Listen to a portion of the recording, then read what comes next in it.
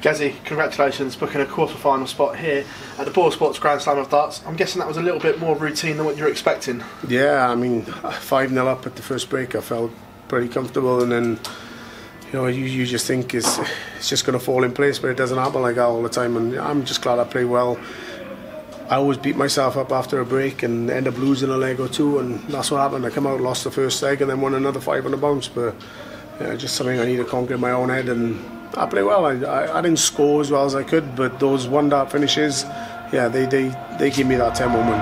At top level sport that you guys are playing out there, 5-0 is almost irreplaceable, isn't it? You can't. It's hard to come back. I don't know. Didn't you watch the game against Nathan? No, I mean, it is. Like for me to be 5-0 up, happy days. I'm over the moon, but like I said, it's never over until that final dart goes in, and I'm glad I stuck it out till the end. And like Darren said to me after the match, you were ruthless there, and yeah, I'm happy with that compliment. I think because sometimes you can be so far in front and be a bit too complacent and just let things slip away. And yeah, to win 10-1, I'm glad I got over the line and finished not in style, but the way I wanted to.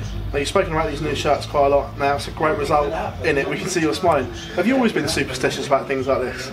Not until I played darts, but I don't know, you just try to get everything perfect, ready for when you're going to play, and it's not always throwing darts at the perfect, it's the way you get your mind perfect. And if you're thinking right, then anything's possible. And sometimes when I wear a different shirt and I lose, then my mind ain't right, so I just go back to what I know best.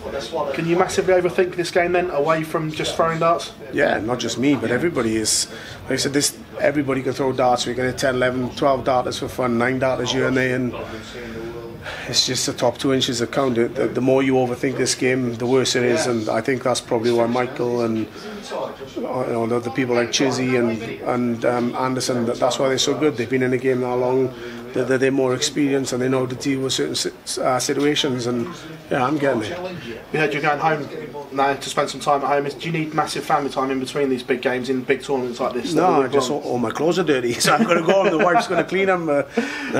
Yeah, just one night at home in your own bed. I think it'll help me and give me a recharge of the batteries. Maybe the wife and the kids will come back up. I'm not sure yet. See what happens. Quarter final against Gary Anderson or Robert Thornton. Are you going to stick around to see who you play in that game? No. As soon as this is done, I'm getting in the car. We're going to head home. Probably not going to get home till 12:1 in the morning, and then straight to bed, chill out tomorrow, and get back here maybe tomorrow night or early Saturday morning. Gazzy, pleasure as always. Thanks, Darren. No worries. Cheers, man. Just a couple from me, if that's all right. How different has the journey in this year's tournament been so far compared to last year? I don't know, pretty much the same, I think. I topped the group last year, and then it was a different route for me. Obviously, different players last year, but yeah, I'm happy. I'm playing a lot better. I'm in a better place, and my mind's a lot better this year. Believe it or not, but yeah, I'm a little bit more confident. And 10-1 compared to some of the other games, it's been a fairly easy turnover. Is that play into your hands in the quarterfinals? I don't know. No, I don't think so, because you've got a full 24 hours off, or maybe a bit longer, so that doesn't really matter. If their first game went 10-9, I don't think that matters to them. They've got, like I said, 24 hours off all day tomorrow, back Saturday night, so yeah, it doesn't really matter. Okay, thank you very much, Gerwyn. No worries.